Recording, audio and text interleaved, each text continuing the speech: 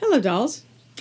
Today I am going to be talking about 200 Motels. It was a film I was in 1970.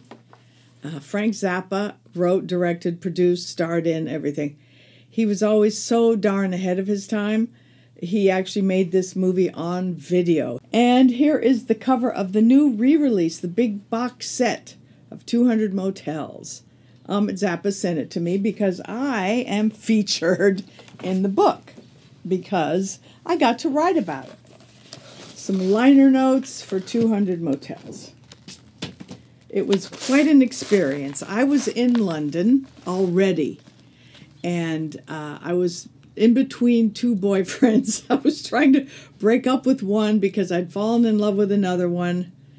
And I was in London and wanted to be back in L.A. because I was crazy about Tony Sales at that point. For those of you who've read my book, know this story. So I didn't know what to do. I was in such a conundrum because I was with this guy from the Pink Fairies, a sweetheart guy, Sandy Sanderson. But he was sort of a rebound from Marty. It's quite a story. It's in I'm with the band. But just in time, I got a call from Gail saying, Frank wants to talk to you about, being in the movie 200 Motels, which the whole family had just arrived to London, and he was prepping the film, which was going to shoot way out in Pinewood Studios, out in the middle of nowhere. I went over there, talked to him about it, did some sort of little audition. He knew me very well already. And he said, okay, you got the part. It was the part of a soprano, and he already had someone singing, an opera soprano, but she couldn't act, apparently. So he wanted me to play the part of the soprano, but not singing. So here's me then. I was kind of a looker back then. I think it's so funny how we view ourselves. Back then, I sure didn't feel that way. I was always not sure enough about myself. Of course, I think, how old was I here? I was 22 maybe in 1970. Not quite 22. And I sure had a blast on this film. Let me show you some. This is supposed to be me here, which is really funny. Oftentimes, since I was sort of flat-chested and still am, well, not flat, but they would give me bosoms. So the artist put big bosoms on me. Cracked me up. This was a huge poster on Sunset Boulevard, too, and there I was with giant tits.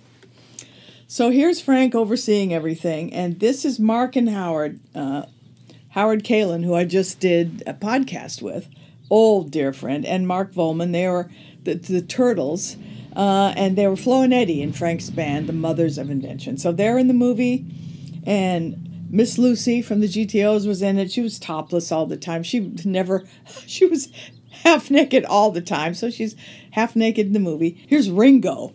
Talk about an exciting thing. He was my second Beatle. I actually met George Harrison very briefly. I was so thrilled Ringo was going to be in it. He was playing Frank, which is pretty funny. He and Frank were dressed alike every day on the set, all in purple. Keith Moon was playing the nun, and I met him on the set, and we became, real buds at the time. I was still too crazed about two different boys to even think of him as a boyfriend or a lover, whatever you want to call what we called each other back then. But we certainly later became really enthralled with each other, and actually he carried me off the set that day when the whole thing was over. So if you guys have not seen 200 Motels, please see it. And this box set is so cool. It comes with a giant poster of 200 Motels, which is really rad. You can see how big it is. 200 Motels.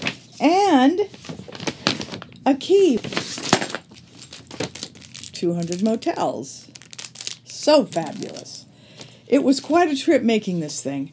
It was 2 weeks, but you were enclosed in this world with these amazing people.